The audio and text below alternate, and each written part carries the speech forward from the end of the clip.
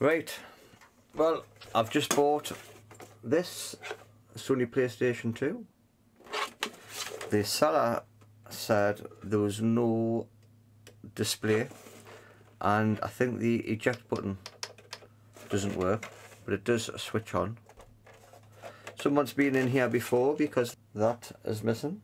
The display port is damaged, which is probably why we've got no video or audio out. So I'm going to open that up and I'm going to see if I can fix it without breaking it any further. So let's get started. Right, well, so we'll test it to make sure it comes on first. Switch on at the wall, and do we get any power? Yes or no? Yes. So do we get power? Got fan spin. The eject button's not working. The audio video port's damaged. But we'll plug it in and wiggle it and see if we'll get anything. Make sure that's switched on. See if we can bring that up. I think I've got to turn my microscope off to get that to turn up. There it is. Switch on. No signal. Nope. Right, let's get this open. See what's inside. Ah, that sounds awful. If memory serves us right, there's a ribbon cable here somewhere at the front. Yes, there is. I can't remember how to do this. It doesn't look very clean inside. I cannot see what's holding the drive down. There's a cable out. That hasn't been pushed in properly. So I'm wondering if that's why the drive isn't opening. What's that? Is that a bug? I wonder if I can get that back in and test it again. Right, that's in. Put this power supply back in. Now I've got it open here, so I'm going to try not to touch it because I don't want to get electrocuted. We'll power on, and I've still got no eject. Nope. Right, interesting. We'll have to take it further. I have a feeling I'm doing this the wrong way. Should I be doing it from underneath? Right, that's the power supply board out. I don't know why I'm having so much trouble. I've taken one of these apart before. I don't remember it being this bad. I'm going to have to admit defeat and have a look online. There's a lot of little screws underneath there. Right, so I've taken all these little screws out of here, and this just lifts off. And that's how you separate it. This has still got the original PlayStation battery in with the logo on. So I'm going to swap that out. I'm going to put a new one in there, and then I'm going to put it back together, and I'm going to see if it fixes the disc tray. See if we can get the disc tray to eject. What am I looking for? I've got a new battery, which I've just put down somewhere. There it is. I think that sits on top of there. Right, now that ribbon's attached, that's attached, that's attached. There's one I've taken out, is this one, which I'm pretty sure was that one. Then you must have to set this on here somehow. This one. And then put that on. Except I haven't put this on. Ah. Alright, not going to worry about that fan just yet. I just want to see if I can get it to eject the disc tray with a new battery in it. No. I wonder if there's a problem with this button. Can it be the button, surely? Where's my multimeter? Right, beep mode. So the button is working. There's nothing wrong with the button. There's the problem, a fuse gone. Is the CD drive not getting any power. Here's the cable. It could be a faulty cable, so I could test for continuity between these pins and the pads on this ribbon cable. I think we'll do that just to rule that out. That's the end of the cable. 1, 2, 3, 4, 5, 6 and 7, so there's nothing wrong with the cable, so we'll have to look elsewhere.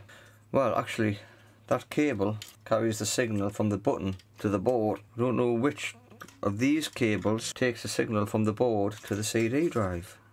So this motor must do the in and out jobby, and that connects to here. So I'm wondering if there's any fuses around this area we can look at. Nothing stands out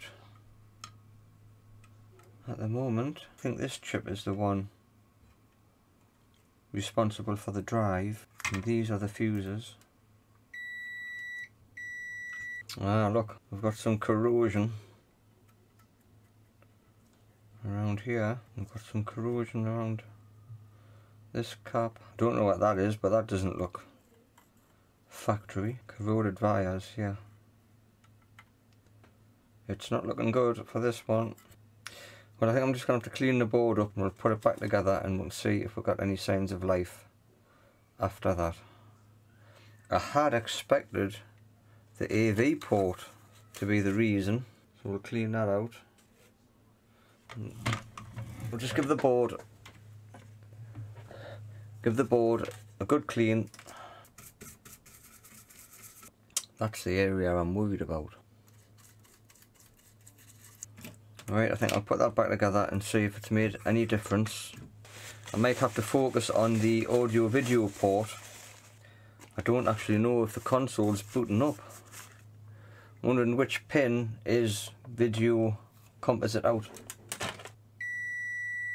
That one. So I am getting a signal from through the port. Am I getting a ground signal? Yes. So I should be getting, if I was getting video out, I should be getting it through this cable. So if I'm still not getting video out, there's a problem with the board rather than the port. Right, switch on, got my power light on, still no. Now that's a power light on, is it not supposed to go a different colour when it comes on properly? I'm on red, that's reset, isn't it? Does it not go green? I thought it was supposed to go green. Did it go green earlier? Well, I've just checked, it did go green earlier. So that's not a good sign. So I've actually made it worse. Try not to touch this power supply because it'll have charge in it. Presumably I should have voltage on these pins. Can I just take the power supply out and see if I get voltage? Right, don't do this. This isn't a tutorial. Don't play with power supplies. Don't watch me and then do it and then blame me if you blow yourself up. Let's turn it over very carefully.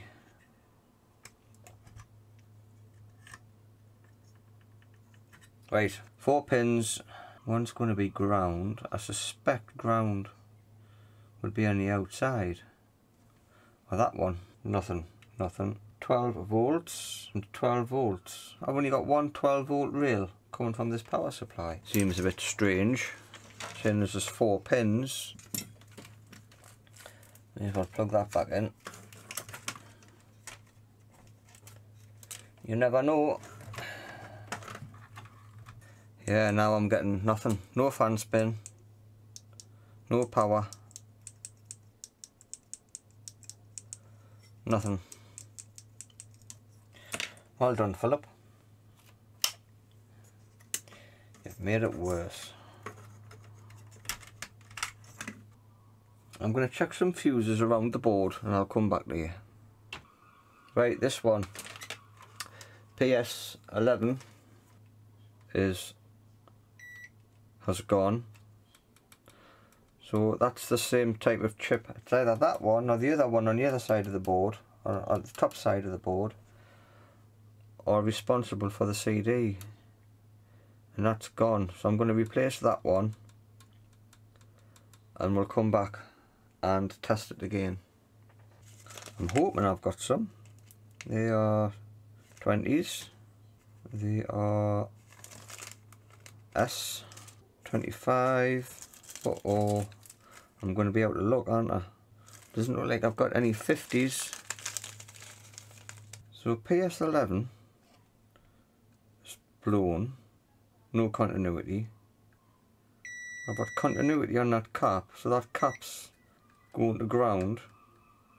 Shorted. Which is shortened. Looks like it's shortened. This chip. So either the chip's shortened or the cap's shortened. So I'm going to take this cap off before I order anything. There we go. So there's still a short. So could it be this chip? Do I take that chip off? What's underneath? Could it be something on this side? Could it be this one? Yes. It could be. I have a feeling it's the chip. And I'm going to take this one off. And I think it's going to be the chip. Yep, that's okay. No, that's not okay. That's still shortened. I think I'm going to have to take this chip off. There's a connector in the way here. It'll be game over for this, I think. If this chip is shortened. I haven't got another chip to go on. Nice and easy. Right, so has that removed the short? And it has. So I think this chip is kaput. I'll go back to the beat mode. These are ground, I believe.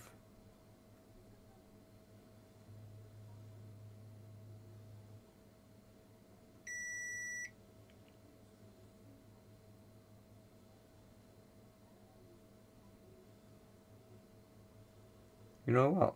I think that chip might be okay. I think that chip seems to be alright. What's going on? That chip seems to be okay. There must be something else in the circuit. So that's getting more and more interesting.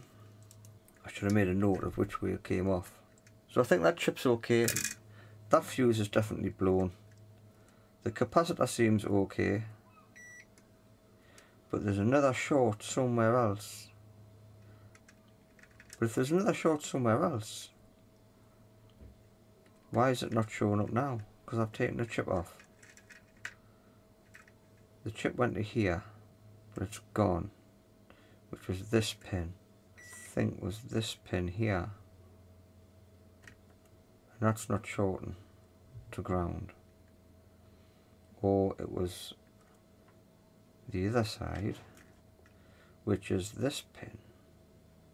And that's not shortened.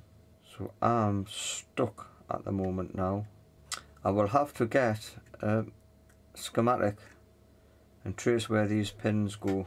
I think I'll put those two capacitors back on before I lose them. In fact, I'll put the chip back on as well. That looked okay.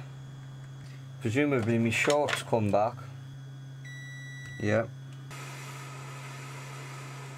So I've put this chip back on. I've got a short on these two. And these two run up on the other side of the board to here. And I've got a cap going to ground. A cap going to ground here. There's nothing inside here to check, but these pins are definitely shorted.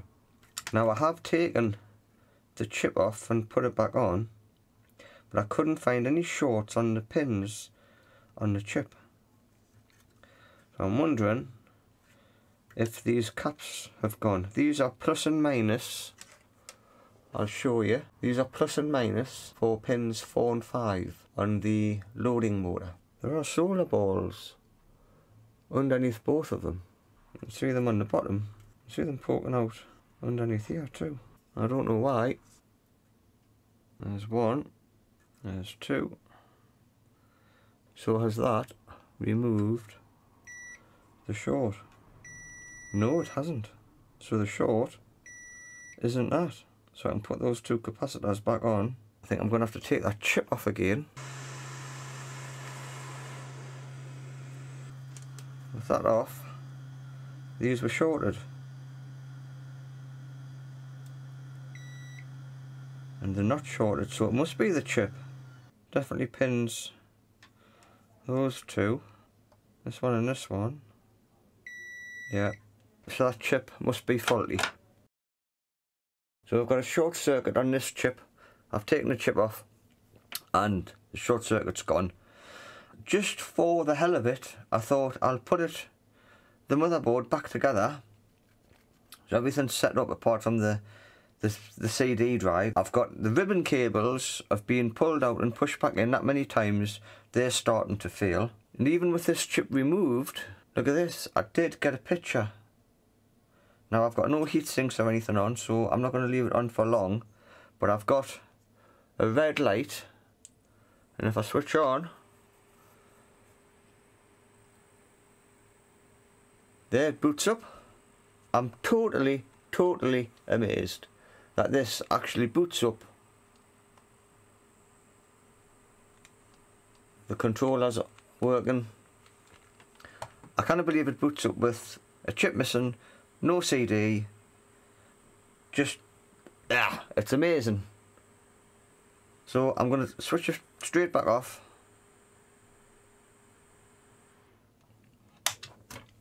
Okay, switch on.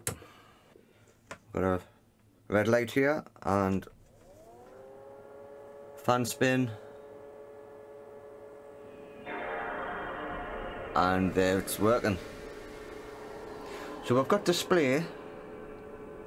I've set the timer on the clock, put a new battery in, so the clock should be right. Let's have a look. 10:51, that's right, so the clock's working. I've got a memory card in here, so the memory card's working fine. Whatever these games are.